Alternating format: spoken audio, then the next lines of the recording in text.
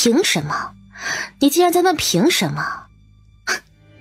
就凭我是嫡，你是庶；就凭我娘是妻，你娘是妾；就凭我有同母哥哥，你没有；就凭我娘有嫁妆，你娘没有；就凭我有外祖父外祖母疼，你没有；就凭我找的夫君比你找的要强10000倍。云木的话像一根根尖刺，狠狠地扎进云心儿的心里。听完最后一句，云心儿已经极度的快两眼发红。她自问，除了嫡庶身份之分，她云心儿哪里都强过云木，可偏偏命运却截然不同。哼，你得意什么？就算你嫁给秦王又能怎么样？他根本不近女色，到现在怕是都没有碰过你吧？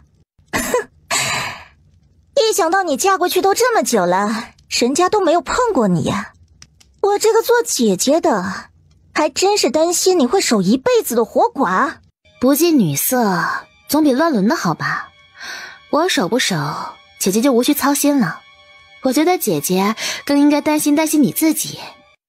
听说姐夫自从和他表姑滚了一次之后，那方面已经彻底不行了。云心儿听完云木的话，脸色瞬间难看到了极点，死死地握紧拳头，指甲深深扎进掌心，似乎要把手掌扎出几个洞来。云木看着云心儿生气的表情，心情十分舒畅。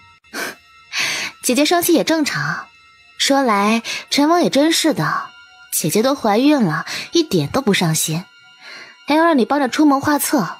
这下好了，毁了自己不说，还连累了姐姐，毁了姐姐第一次不够，还要让你为她守一辈子寡。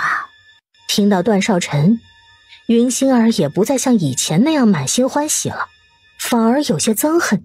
不过姐姐也算如愿以偿了，之前就心心念念的想嫁给陈王，如今还是值得庆幸的。